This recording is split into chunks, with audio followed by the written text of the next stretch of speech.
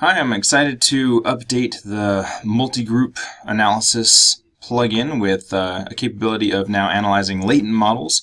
Before it was only capable of analyzing causal path models with like composite variables, just boxes.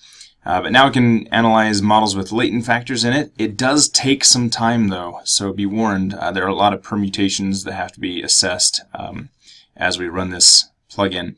But it's just the same plugin as before. It is, if you were to go to the StatWiki and click on plugins and estimands, it is right here, invariance. This is the one. It's the invariance plugin.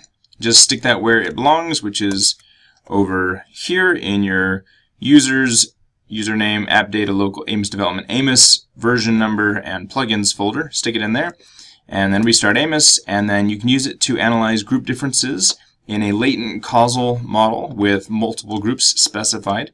It still works on path models as well, so feel free to use it there. And what it comes up with is this right here, a global test of invariance and an interpretation of that global test, and a local test of invariance for each meaningful path, each path between latent factors. And where there is a difference, we will note that using the 0.1 cutoff, 90% confidence level cutoff. And there you have it. It now works for latent causal models. Good luck.